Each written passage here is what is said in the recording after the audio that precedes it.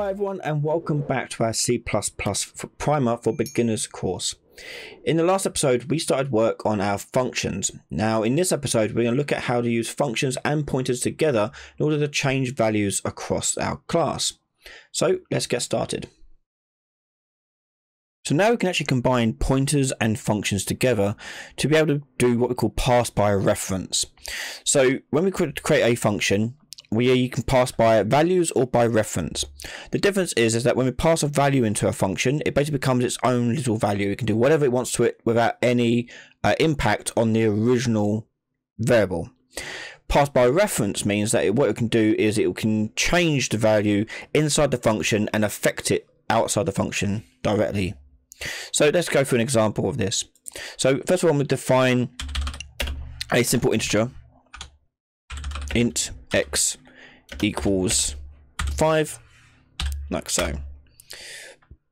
I'm going to create a function which is going to just turn that x into something else. Okay, so let's go into create a function here. We'll do void my function, and in brackets we'll define int, but then we want to point to the pointer of it. Okay, we want the pointer of x, not anything else. So use the asterisk symbol as mentioned last time, and we'll put in x. So we actually can call that whatever we want. Actually, I'll call it something else different. Actually, var. There we go. Pointer var. And I put the statements.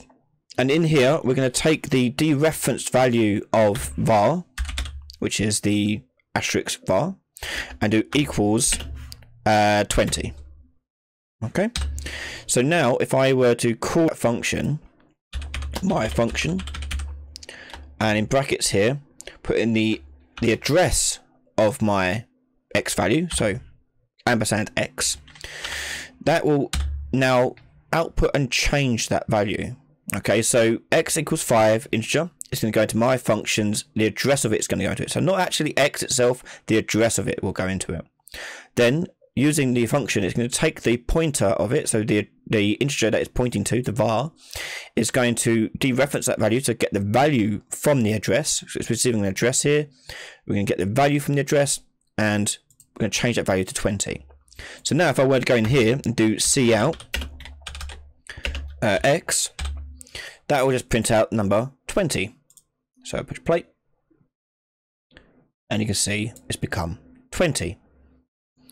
Now you can start seeing where pointers and functions can come into use, and there will be lots of occasions where you want to pass by reference to save a lot of copy and pasting of other information.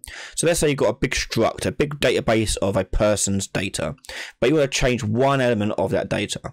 Well, we can use pointers to change one aspect of it using functions.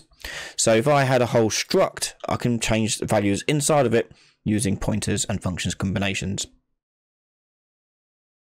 And there we go, we've now got pointers working inside our functions to be able to change values across our class. In the next episode though, we're going to start looking at structs, and that's going to lead into talking about how pointers can be used with structs to change values by passing it by as a reference.